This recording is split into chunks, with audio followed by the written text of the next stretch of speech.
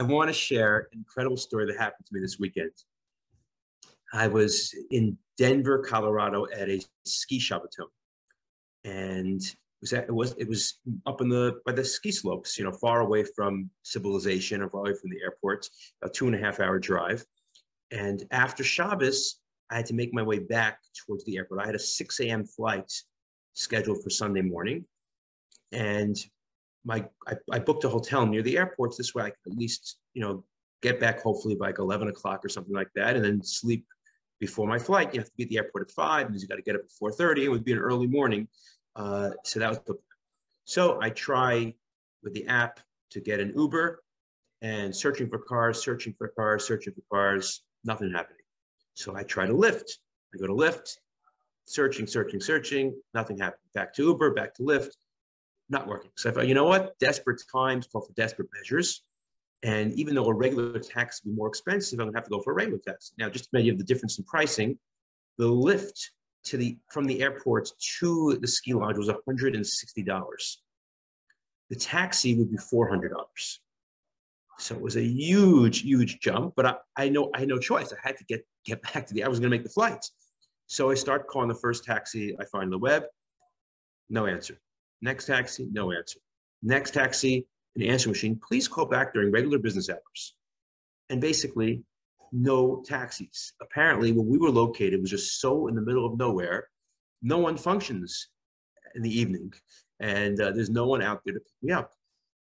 Now I don't know what I'm gonna do. So one of the students who was at the Shabbaton, who I just met, not someone like, you guys, we're like family here.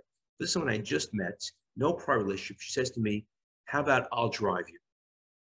Now, she had a car and she lived in Denver. I said, look, that is so sweet and so crazy, but I can't accept.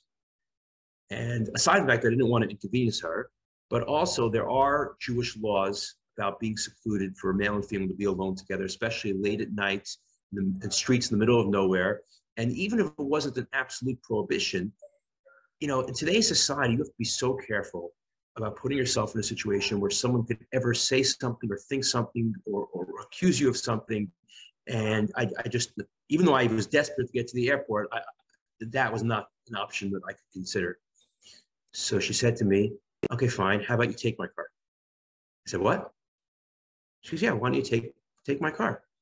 I'm like, well, how am I going to do this? And basically made arrangements to drive her car to someone else's house who lived close to the airport, leave it at that person's house, put her keys through the mailbox into the person's door, and then take an Uber from there to the airport. She would have to work out getting a ride back to her house from the Shabbaton and then finding a way to pick up her car.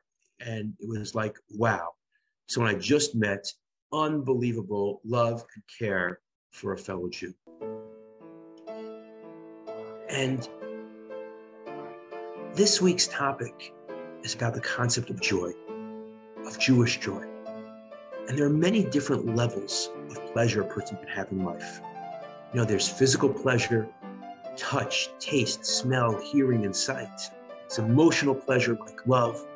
But one of the highest levels of pleasure is giving to others, sharing with others, caring for others, having children, being godlike, creating life. Such a powerful pleasure. And here was a complete stranger, willing to give of themselves in order to help out a person in need. So as we go towards the second month of Adar and head towards the climax on Purim, I want to give us a blessing that we should all be able to experience all of the joys of life, from the physical to the emotional to the spiritual to the meaningful, and ultimately live the most enjoyable and meaningful lives possible.